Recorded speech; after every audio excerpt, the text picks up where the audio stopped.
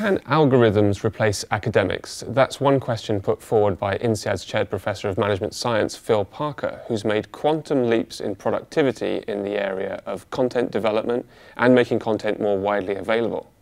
Phil, thanks for joining us here on INSEAD Knowledge. My pleasure. Thanks, Chris. My first question to you is, your work so far has found a lot of ways to automate the authoring of content and address huge market failures out there. Now you're expanding this into the area of academia. How does that work? Well, in academics, typical professors have two large tasks. One is creating original knowledge, creating original research, and the other is disseminating it, so more and more people can benefit from that knowledge. In many cases, we also synthesize knowledge from others. More recently, I'm focusing on actually dissemination and producing original content. So less about the mechanics of what professors do, but rather in the outputs of professors, creating materials specifically for each student, creating research that would be applicable not to one industry, but perhaps to hundreds of industries at the same time. Academics typically investigate issues that they're interested in, or they spot gaps out there and then they investigate, hypothesize. How can automation help them in that regard? Well, one idea that we're working with is speculation engines. So imagine if you could possibly have hundreds and hundreds of academics focusing on your particular area of interest. Well, there aren't hundreds you can find. So can we create artificial academics, as it were, that would simply speculate as they would in the normal world, and somehow that be synthesized into some conclusions? So the algorithms read the information, whatever that's required, comes back, formulates opinions, and then another algorithm with a completely different methodology might come up with a completely different opinion. And together, algorithms are basically giving you advice on what they think might be the best way of approaching a subject or a topic. One thing you mentioned earlier, I think it was one of your professors who was quite critical over people having automated tools and saying, you guys aren't thinking anymore. Will professors eventually say, hang on a minute, I want to do the thinking here? You still need to think of the problem areas that you should write the computer algorithms for. So the professor is still involved in understanding the important problem areas, and they're just facilitating, the computer is facilitating, rather, the conclusions. Computer programs are always being written by human beings. We can have computer programs that write computer programs, but at the end of the day, someone is making that decision as well.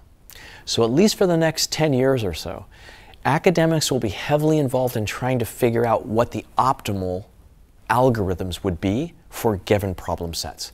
They'll spend a lot less time on the mechanics of running a MATLAB program, just deriving a result. Rather, they'll think about what general problem areas can I use these various tools to solve hundreds of thousands of problems at the same time. And that requires a lot of thinking. How might this realistically look in a professor's office? I mean, do they need to learn how to code or create a program, or how does it work? Yeah, typically what happens is that you focus on a problem area, whatever that problem area is. So it might be, my profits are declining by 37%. Question, what should I do? So you focus on that problem area, and then you say, well, what are the drivers of all the things that could possibly happen there? And then you look at the industry situation, and you actually put these situations into databases, all of the possible situations that could possibly arise.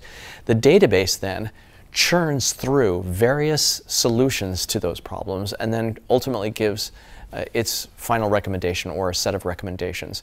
So think of it as a speculation instance. So it would work with a small team of programmers working together on a common mission of solving some general problem, and then seeing how far algorithms can take that problem in terms of answering questions.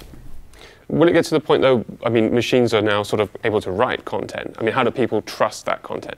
Well, that's interesting. I've two reactions that I've observed. One is kind of the paranoid reaction, like they're going to replace everybody and it'll have a bad effect. Another is that, oh, at least I can trust a computer not to be too biased, or I'll understand the bias of the computer, therefore I know what to expect. So you're going to get two extremes. Some people putting maybe too much trust in a computer algorithm, because actually the algorithms are written by people after all, and there is an inherent bias in the algorithms perhaps. On the other end, it's just a disdain for the idea of saying that computers can do this, because what's the last domain humans shouldn't be involved, should be involved in is authoring. But I firmly believe that algorithms and authoring can go to areas where there's just not enough people doing work as it is.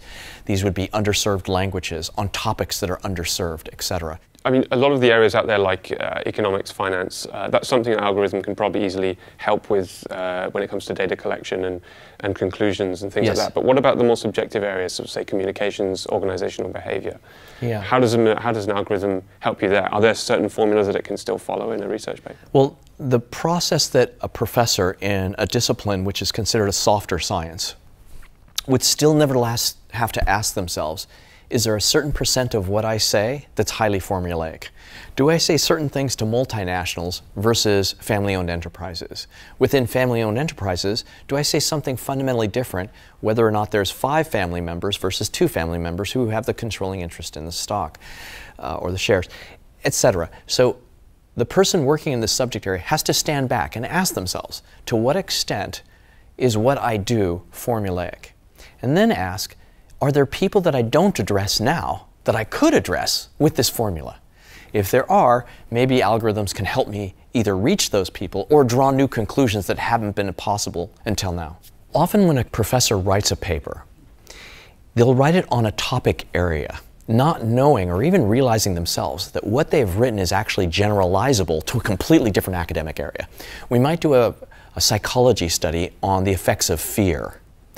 That study might actually apply to birds or lizards or any other species in the world, vice versa.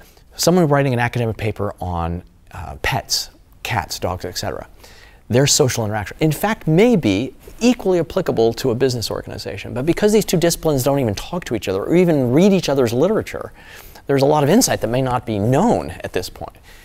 And then, of course, using authoring tools to actually rewrite the same content so it's more applicable to one audience or another. It's very similar to what we're doing at the Gates Foundation when we're rewriting content on pests and diseases, let's say for one geography versus another geography, or for one plant species versus another plant species. It's the same concept, it's just that something that hasn't quite crept into academia yet.